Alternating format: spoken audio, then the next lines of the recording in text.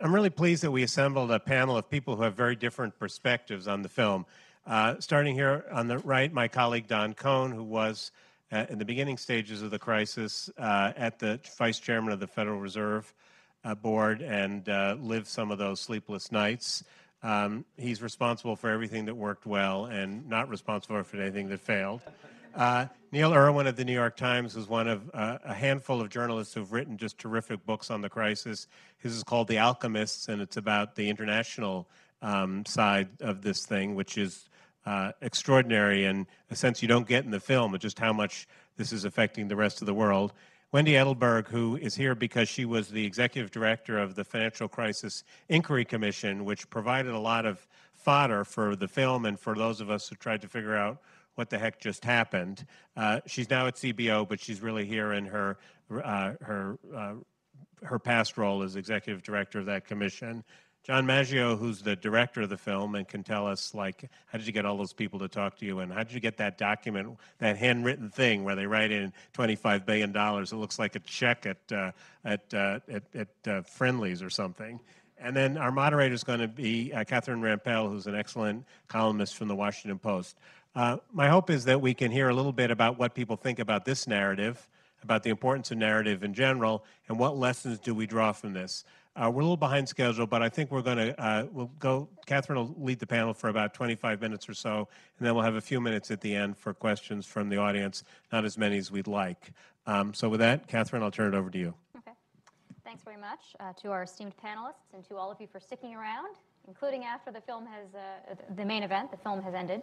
I wanted to start with a question for John, actually, about what struck you as most surprising in your work on this film, or what changed your perception the most of what happened 10 years ago, in particular because the rest of us on the panel were living with it more intensively at the time, either as journalists or as policymakers or otherwise, and you came to this with fresher eyes. So what was surprising to you? Yeah, I mean, I came to this, like, I really, I lived it in as much as I bought my first home in, like, 2004, and then I sold it in 2008. And I remember the experience of looking for a house, and at first it was just real estate agents, and then it was, like, mortgage brokers at the open houses, and I bought one of those 5-1 ARMs, and so I kind of had lived the financial crisis in some way. But I'm not a financial reporter. I don't make those kinds of films necessarily. So for me, what I was struck by and what I wanted to hopefully sort of achieve was two things. So, A, that there were human beings behind all of these decisions. I mean, I remember, like everybody's memory, have little snatches of moments of bipartisanship, of seeing Hank, hearing the Hank story going down on his knees. There were all the sort of familiar chestnuts.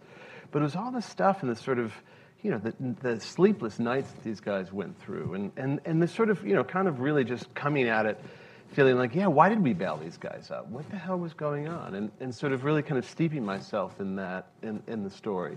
But really, it was the humanity behind it that I'm, as a filmmaker, always most interested in, and was really my warrant, was to try to kind of, you all do such a great job at explaining what the economics were, but I wanted to connect people emotionally. And so the fact that those three guys really kind of trusted me, I spent a lot of time with them, and I think it shows in the film. They opened up, and even, people like President Bush, Rahm Emanuel, everybody was very emotional. Everybody kind of let their guard down. President Obama as well, who does tend to really concentrate on every word, kind of let his guard down a little bit too. There's something about maybe the 10 years that have gone by allowed them to be a little bit more honest. So that for me was the most interesting part of it.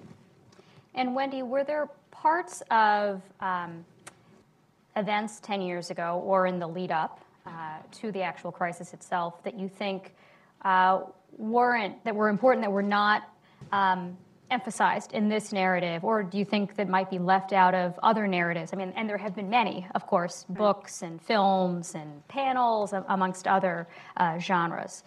So I think that the film did a great job capturing the lack of transparency that was in the financial system and the interconnectedness and the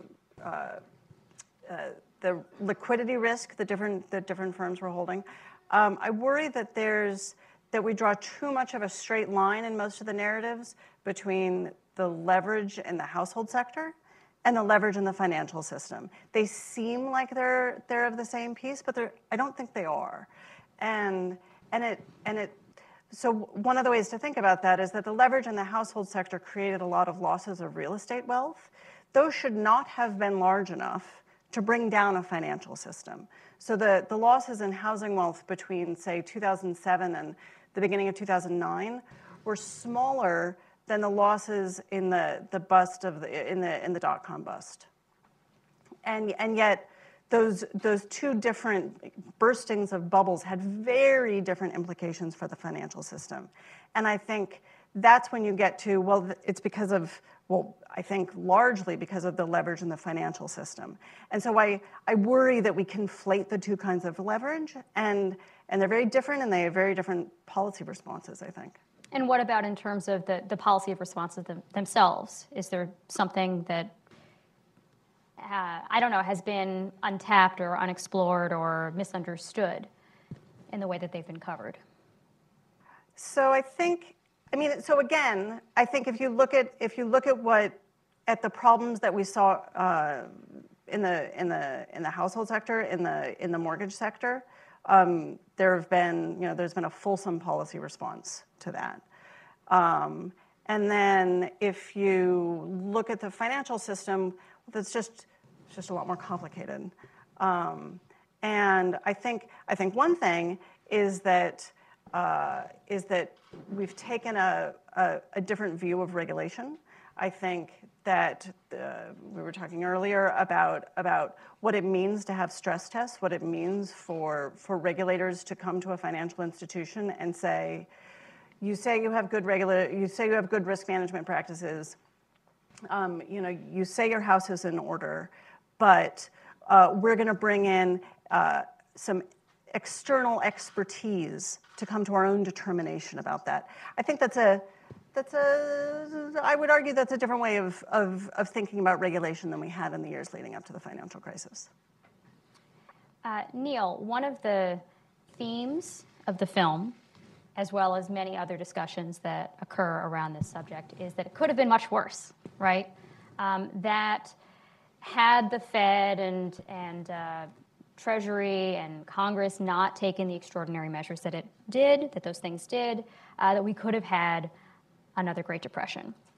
I'm wondering if you've thought at all about a different kind of counterfactual, right? We've heard about the counterfactual that things could have been worse. Is there a universe in which things could have been better? Are there things that policymakers could have done that would have landed us on a different course than we are on now, and a better one? So there's two versions of that. There's, in an ideal world, with very wise, knowing policymakers throughout the system, not just at the Federal Reserve, but throughout Congress and everywhere, with great foresight, could there be a better outcome? Obviously. There's no reason an economy has to go through what we've been through in the last 10 years. And you can imagine a world, even if you did have, first of all, you can imagine better regulation on the front end that prevented this over-levered financial system from building up and all these imbalances from building. You can imagine then if you failed at that, the crisis comes along, maybe passing the TARP not after the Lehman failure, but before it. If you talk to Don or Ben Bernanke or Hank Paulson, they'll tell you there was no political way in the world they were going to get that kind of authority except in an emergency setting, which is what ended up happening. So in some perfect world, obviously there's a way to avoid this. I think the challenge is, given the actual political dynamics at play, were the tactical decisions that you guys made sound and leave us in a better place than we would have been? I realize plenty of people disagree with that around the world, around the country, but I think there's a pretty strong case that all things considered, we ended up in a good spot.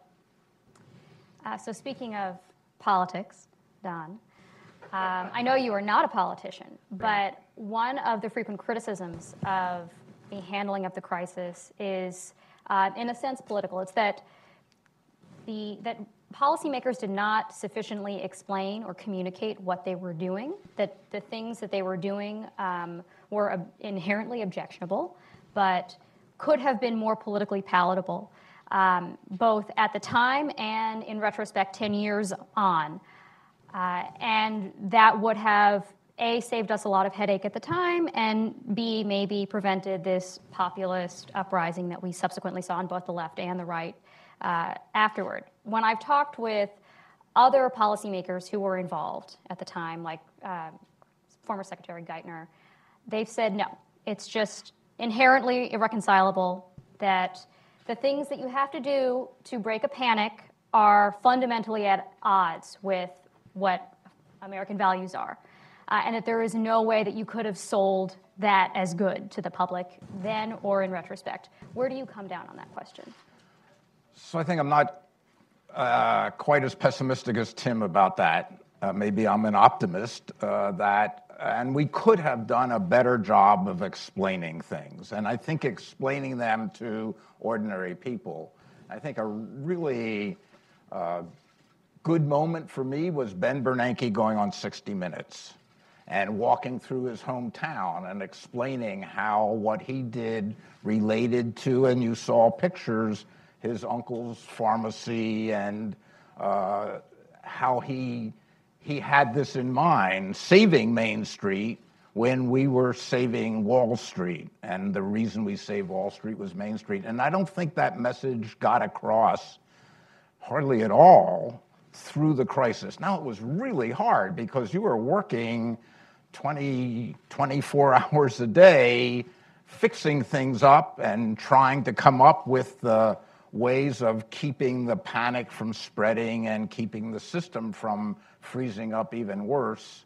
But I think it would have been helpful, at least to some extent, to have more people out there in authority explaining more clearly why this was necessary. Yes, it was inherently objectionable to do some of the things that we had to do, but they were done with a reason. And I think my advice for policymakers in the next crisis, and I hope it's many, many years from now, is to think more carefully about that communication piece. Can I add one complication on that? What's striking to me and really surprised me during this period is that some of the things that were less Wall Street targeted and more targeted at Main Street, at real people, also became deeply unpopular. Right. Any kind of homeowner assistance, the fiscal stimulus, right. These were things that were much less Wall Street, and yet the entire Tea Party thing started with that Rick Santelli rant. That was a big surprise to me. I didn't the Santelli rant. I'd forgotten about that, but you realize it was in response to a program to help the homeowner, and that just I couldn't square that, and it was a big. I had forgotten all about that part of it, but it is true, and I also think Ben makes this point, and made this point to me off camera, which is that there was a little bit of a lag between the crisis and panic on Wall Street and actually feeling it on Main Street. Right. And so we weren't necessarily. I didn't understand why everybody was panicking. It would come after Obama's election and in various ways with deeper recession as the economy contracted. But I don't think we were feeling it until you feel something. You can't really understand it. And it was as hard as you maybe tried to communicate that, it wasn't going to come across. I think what Neil pointed out is part of this Old Testament justice. The U.S. way is when if you make money, you get to enjoy it. If you lose it, you lose it. And I think part of this reaction on the homeowner side was, and I had several encounters with cab drivers and others through this period, and even before in late 2007, early 2008, in which they said, I'm working overtime, I'm driving my cab so I can make my mortgage. Why should my taxes go to help my neighbor who isn't working as hard to make his or her mortgage? So there was the same kind of Old Testament justice issue with homeowners. Well, there's a slightly different version of that argument as well, which has to do with moral hazard, right? Which is the idea that if people learn the lesson that they will be bailed out, then they'll behave more irresponsibly next time around. Right. And Wendy, I'm wondering if you could talk a little bit about what you think the lasting legacy of these bailout programs would be, or how regulators think about them in terms of moral hazard, or was there concern about that at the time? So I think policymakers' responses to adverse financial events, those have been going on since the Great Depression, and policymakers have worried about moral hazard since they set up, the FDIC. So that's nothing new. I think I think the system became partly more fragile because I think since the Great Depression, for many, many decades, we really had two different financial systems that were working in parallel. We had the traditional banking system, we had the shadow banking system. And it's true that in some ways they both had access to help by policymakers. I mean, really more the traditional banking system, but partly the shadow banking system as well. But they also could help each other. And there were a number of circumstances where there were financial shocks that occurred in either the traditional banking sector or the shadow banking sector, and the other system came to the rescue and bailed it out. And it was like the spare tire theory was one of the phrases that was coined. And what happened in the let's say 20 years leading up to the financial crisis is both systems became more and more similar over time and more exposed to basically the exact same, had exposure to the exact same kinds of assets and were doing the exact same kinds of things. So now there was no sense in which they were going to be able to bail each other out if something bad happened in one system or the other system. Now the only place that both systems could turn was to policymakers, and I think that's perhaps where the worries about moral hazard become more severe. So, John, on the question of legacy, quite literally in the film, we have a number of the key players talking about their concerns about their legacies. They don't talk about moral hazard per se, but they talk about, I don't want to be remembered as Hoover, I don't want to be remembered as Mellon, et cetera. How much do you think that those kinds of concerns about legacy, as opposed to fixing the problem at hand, like putting out the fire right now, as opposed to how I'll be remembered for putting out the fire. How much do you think that informed their thinking, for good or for ill? And did they succeed in securing a positive legacy for themselves? Towards the end of the film, it didn't seem like they believed that. That's up to the audience to decide, I guess, and historians in the future. But I mean, that was definitely one of the reasons I think they wanted to do this, because of the reasons of not really ever feeling that they've ever fully communicated it. I mean, one of the big things that they wanted to get across too, which we do in the film, is that it was a success in that there was no taxpayer money lost. I mean, actually, the taxpayer actually made money. And I remember telling them, well, why don't you ever talk about that? Well, that there's an argument to be made that I'll let economists and others sort of have, but it's a message they wanted to try to get out. And I think that doing this film was very much an important part of trying to sort of have a corrective, even though there's been many projects done. One of those I will tell you that I still have questions about, which I still think they're puzzling over what the answer is about Lehman.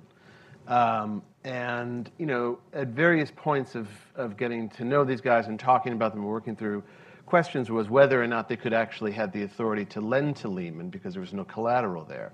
And that seemed to be, there are a lot of people who are curious about that. I interviewed Adam Tooze, who's not in the film, but made the point to me that at this time the government was finding value in all sorts of garbage, and why couldn't they have found value in Lehman Brothers? So Lehman Brothers, I think, is going to remain a thorn in their side.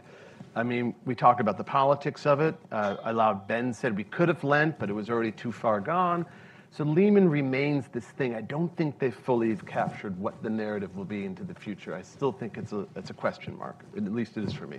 Can I jump in for a second? So I'm not sure that making money is the right metric, that getting a positive return is the right metric. I think it might be for the people who look at it.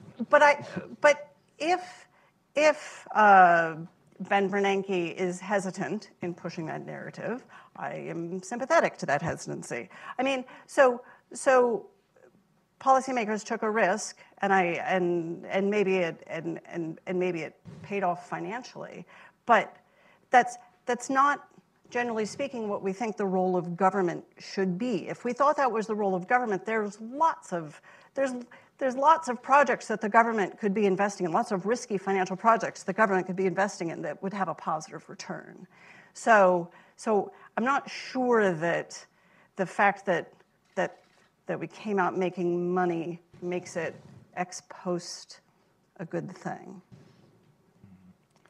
I don't know. I mean, I think if like Don wants to weigh in, the too. populist argument would be, I mean, I don't know if that's a palliative to people, but it's a message they were sharing with me.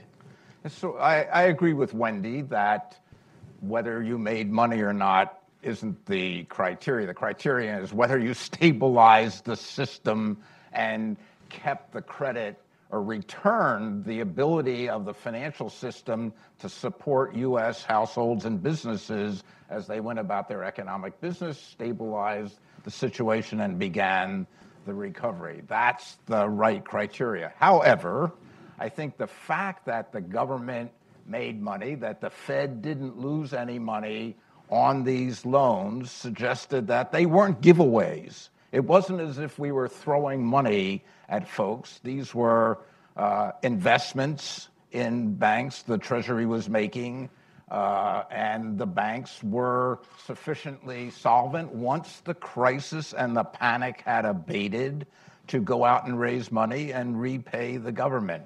The Federal Reserve was taking collateral and trying to value it as if when the panic subsides, what's this going to be worth? And in fact, the panic subsided and the collateral was worth more than the loan was, and the Fed ended up getting all the loans repaid and making a little bit of money. But the making a little bit of money isn't important. I think what is important is that this wasn't just throwing money at rich people or rich corporations. It was making loans, buying assets in order to stabilize the situation to help households and businesses. I think for me, one of sort of the tragedies, a more incidental tragedy, a more minor tragedy, but a tragedy nonetheless, of the financial crisis and how it's remembered today is that these policymakers, in many ways, did things that were quite politically courageous at the time. Not only in doing things that they knew the public was going to object to, but even the little things behind the scenes. Like I thought one of the more striking details in the film was when Rahm Emanuel is talking about the blood oath, that they weren't going to use Hank Paulson's dry heaving for political advantage. And Neil, I'm just wondering, given where our politics are today, do you see any of that as possible, or is there a way we could get back on a path? And it's not like things were so hunky-dory back then. No, it was very politically divisive. All I could think of watching that and watching, the video of Bush and Pelosi and Harry Reid and that crowd as they worked with each other, that there was real respect there. Now, though, Nancy Pelosi and George Bush had extremely different politics, and I don't think they liked each other, but they were able to sit in a room and work together. And I contrast that with what we saw this morning when the Pelosi and Chuck Schumer were in the White House, and it was just a very strange scene. Now this is an unusual president. Are we in a political environment where there's such deep polarization that if there is a financial crisis, a war, something geopolitical, who knows, that there can be a kind of deal-making process? First of all, is there that in this next 2 or 6 years with the current president? And when he's gone, will that return? I want to hope so, but it's definitely not the world that we saw in that video from only 10 years ago. Mm-hmm. And I think the reaction is deeply worrying that in the next crisis, the tools won't be there. It'll be even harder to get the capital that's going to be could be necessary to stop a deep crisis. It'll be harder for the Federal Reserve to make the loans, particularly to non-banks, that might be necessary in a deep crisis. So it's going to require more really political backing and more understanding to get this done. And the reaction is worrisome about some tools were given to the policymakers, the orderly resolution and Dodd-Frank, certainly the ability to stress test the banks on a regular basis, et cetera. But I think the general political environment would be so averse to doing anything similar, at least until these memories die out, that the next set of poor guys and gals that are faced with this are going to be faced with a more difficult situation. Well, on the point about powers being taken away from the Fed as a result of Dodd-Frank following the crisis, how much were you thinking about that at the time when you were taking these taking measures that you knew were extraordinary? That was the term that was even used then. When you were sort of dealing with multiple audiences, that's another theme of the film, the audience of Congress, the audience of Wall Street, and then there's the audience of the American public. How much were you thinking about, well, if we do these things, there's going to be so much blowback that maybe the Fed will have its wings clipped, and not be, like, the long-term consequences, not just putting out the fire? I didn't think about that at all. I thought, here are these tools, these instruments, we've got to use them. And we've got to explain, and perhaps, as I said before, we didn't do as good a job on that as we should have. But it didn't occur to me that I somehow should draw back and not do everything absolutely possible, permitted under the law, to stabilize the financial system and begin the recovery of the economy. Mm-hmm. Neil, I'm also wondering in terms of what skills or tools would be necessary. Another one of the themes of the film was that the three key players at the time, Bernanke, Paulson, and Geithner, all brought different strengths that complemented each other. Obviously none of them were perfect, but they, to some extent, compensated for each other's weaknesses. I'm wondering if you have any thoughts on whether the skill sets that might be necessary the next time around would be different.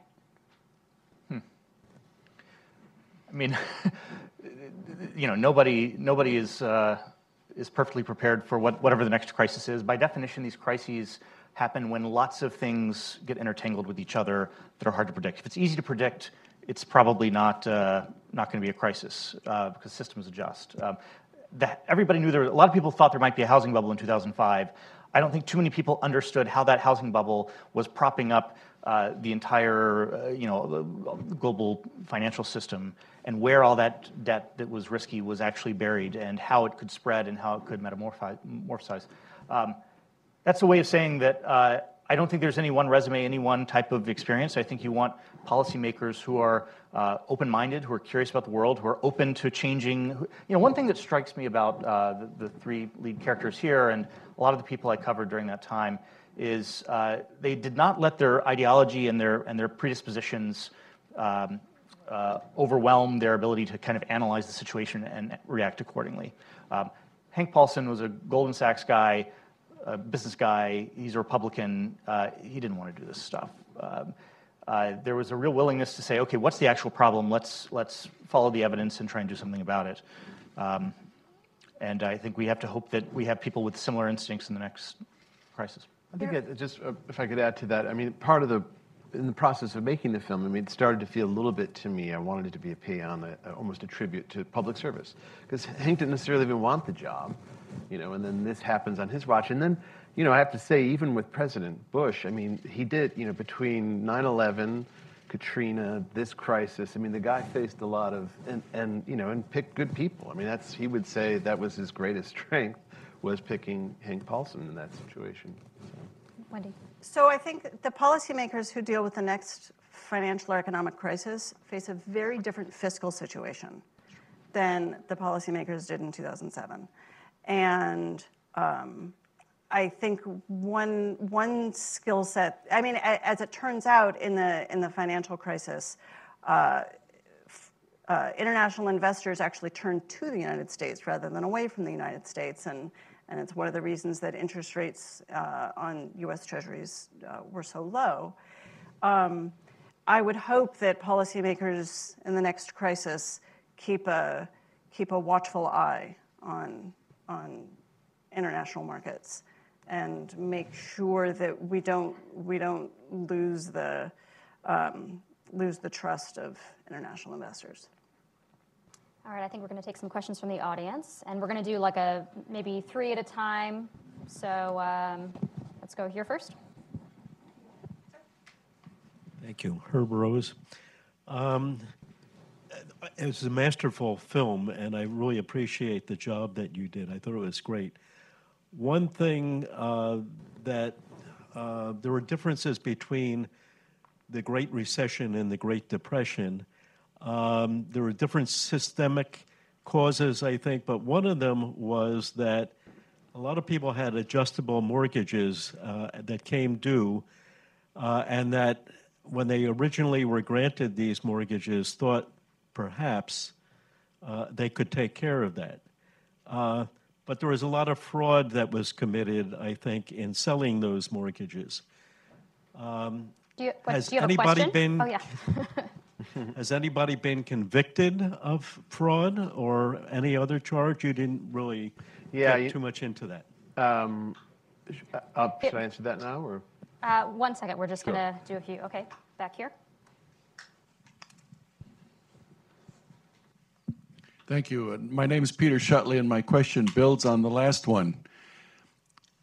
Was there consideration given to having the Attorney General, Justice Department, bring a suit against some of these top financiers for various malfeasance and things? And if the public had seen, hey, wait a minute, these big cats are being hauled into court because of what they've done, I'm not the only victim of this. And if something like that had happened, as it did in the 89-90 savings and loan crisis where people were hauled in, that could have slowed down the public anger. Why wasn't that considered, or was it considered? Right here. Thank you. Carl Galvin. The point in time in history that most clarifies the situation, Andrew Jackson's farewell address of 1837. If you just Google it, scroll down and read about 2,000 words about why he ended the Second Bank of the U.S., and he warned almost to the point about all the created crises that would be used to try to bring about a third central bank. And in reference to that, a history of central banking and the enslavement of mankind by former central banker Stephen Goodson. In essence, the world has transitioned to debt slavery from chattel slavery. And there's no constitutional basis for a central bank making our money a political currency. Did you have a question? Yes. The Constitution says gold and silver coin are money. I would ask any of you to tell me, according to law, what is the definition today of the meaning of a dollar? What does the word dollar mean? Okay, so we have a couple of questions about people being held accountable, particularly by the DOJ, and another one about the meaning of money. Who wants to take either of those? I'll take the first one, which is that there's a book, and I'm sitting down with him tomorrow, written by Jesse Eisinger called The Chicken Shit Club, which I highly recommend because it speaks to why justice didn't bring charges. I think these are, and there's people who probably can speak more clearly about this, but they're very difficult cases to bring. Well, so I think what that gets you, so the Financial Crisis Inquiry Commission did refer cases to justice. These are difficult cases to bring, I think, in large part. I mean, I'm by no means a lawyer or a prosecutor or anything like that. I'm an economist. But these cases are difficult to bring because your question assumes that what was being done was flagrantly illegal. And I think that the harder question is, are we okay with a financial system where what was being done was basically legal? So that's harder. It's more complicated. It's thornier. But I think that's why you're not seeing as many cases as you might expect. This was all of the things that we're talking about in terms of leverage and in terms of I'm going to get technical, and I don't want to do that. And all of the things all of the technical things that created this financial system were legal. I would also just mention, I was reminded when we were backstage that this is the anniversary of the Madoff scandal breaking. Don't forget that Madoff happened in the middle of this, and I think there was I mean, you look, my feeling was when you look at someone like Dick Fuld in this film, the Lehman Brothers, he seems like the villain, right? I mean, he is the villain in this story. Well, Madoff was also, was a big villain, and I think a lot of people felt like, let's get all these guys. They're all that bad. But to your point, I think they were doing legal things that we are all somewhat buying into. I got a 5-1 arm, and I got out of it before the arm went up, and I think I'm an educated, smart person, thought that I have a professional career. I've got real estate in New York was always supposed to go up and everything, like everybody. We were all sort of I try to make that point in the beginning, we were all taking a nice sudsy bath in low interest rates in that period. So pivoting very quickly away from the housing sector and back to the financial sector. I mean, so financial institutions were creating very, very risky securities that then off-balance sheet entities of those financial institutions were buying. And that was just there are a lot of people in this room who like raise their hand and tell me if I'm wrong, I'm pretty, okay, good. So that was a self-perpetuating cycle that, they created. Well, but it was legal. Okay. It was legal. You'll get your chance. Okay. It's their turn to talk now. I'll get to you guys. Okay. Continue. You're done. Okay. Questions? So on the money yes. question, so Yeah. a dollar is what a dollar buys. And it's fiat money, right? It's not tied to gold. It's legal, I'm sure. The Congress has passed lots of laws respecting how the Federal Reserve should treat the price level. It's given it a price stability mandate. And I would say that the ability of the Federal Reserve to run an aggressive, stimulative monetary policy from really through the whole crisis, and then particularly late in 2008, beginning of 2009, and through the next few years, was a major reason why the economy recovered as rapidly as it did. On the culpability thing, of course, the institutions have paid huge fines, but individuals haven't suffered, and I think that's what people miss. Okay. Question right here. Thank you, Larry Checo. I think the movie did a lot of good stuff, but it missed out on a real important part. Where were the chaperones? I didn't hear the SEC mentioned. I didn't hear about the credit agencies doing their little bit. There's a lot of missing in there, and the fact that September 11th, 2018 meeting with all those folks there laughing, there are millions of people out there who are going to spend generations, literally generations, trying to get back what they lost during that recession. And I hope we understand that. We have a lot of people up here who are very influential. They better get that straight. That's why we have Donald Trump. You're right about that. You're absolutely right. People are pissed. Yeah. And I hope the powers that be understand that. Okay. Not a question. Okay. Sorry. Back there, yep. Hello. Just wondering, why is this coming out now? Is there any significance to the timing of the release? And let's take one more. Right here.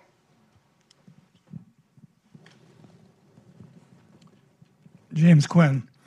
The Republicans in Congress and the White House are trying to kill the Consumer Financial Protection Board and pretty much all of Dodd-Frank. My question is, are they going to be successful, and what is really the impact going to be, and how long is it going to take to recover from whatever they accomplish?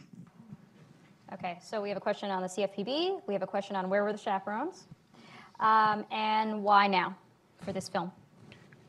Okay, on the chaperone. So, I mean, this wasn't the subject of this film, obviously, but I think studying in greater detail this question of what went wrong with financial regulation in the pre-2008 period that allowed all these problems to build to the scale that they did, is just a super important one. I mean, there's been plenty of reporting over the years of, banks could basically choose their regulator, decide whether to be a thrift or whether to be chartered as a bank, and essentially competition among regulators to be the lightest regulator who, banks would sign up with you. I mean, that's bizarre, but that happened. The idea that, we had all these non-bank entities that were barely regulated at all. The fact that AIG built up this insanely huge pool of financial risk. Did you guys have any idea of that before this thing started? I mean, no. They were, in theory, supervised by the Office of Thrift Supervision, as well as the New York State Insurance. It's now look, Dodd-Frank did a lot of, there's a lot more monitoring and a lot more tools to monitor that. The entire shadow banking system, which involves all types of, money market mutual funds, all types of things that were huge pools of risk in the economy that were not properly studied and understood and reined in when necessary. And that's what ties back to the CFPB question. It's amazing to me that the reaction not that far later is to try and hack away at some of this stuff. If you'd asked me in 2008 in the heat of this, okay, there'll be a big bill in 2010. What do you think the next election what direction will things point? I certainly wouldn't have guessed that it would be hacking away at some of this stuff. One thing I want to say, though, about in particular about regulatory shopping, that was thought to be a feature, not a bug. So there were a lot of proponents of that system that actually disciplined regulators for not being overly onerous. So just to say that some of this stuff was on purpose. Right. But that was kind of shocking. When you asked, I keep thinking now, like, oh yeah, what the choosing your regulator seems like a very bizarre kind of concept. I'm sure economically there's some reason to make sense, but that struck me when I was asking questions of those guys. I thought that seems like an odd thing. And you want to answer the question about why now? To get to that, why now? I mean, there's a couple of reasons. I think that there's a desire to kind of do a forensic on the last election, try to figure out, well, how did we get to where we are today with populism in this country and division and deep division, and I wanted to explore those ideas, and sort of figure out, well, how did we get where we are? Obviously, it's 10 years since the financial crisis, so we wanted to kind of come out around that period and sort of look back. It happened to be at this point because I was making another film in Korea at the time, so I had to kind of wait, so there was a little bit of lag time. So that's just a practical sort of point. But I do think it's important to look back. I'm always moved when I see, and there's a moment in the film when Mitch McConnell is standing next to Nancy Pelosi, and they're talking about solving this problem. I just can't imagine that happening today. I just, I hope that it can. I mean, all the same players. It's kind of remarkable that Nancy's up again to be Speaker of the House. It's like, it's amazing. I make a lot of historical films. I'm always amazed at how, sort of history repeats itself over and over again. Well, on that optimistic or pessimistic note, depending on how you read it, right. We've gone way over, but thank you so much for sticking around. I really appreciate it, and thank you to our panel. Thanks for watching. Be sure to like and subscribe for more videos from Brookings.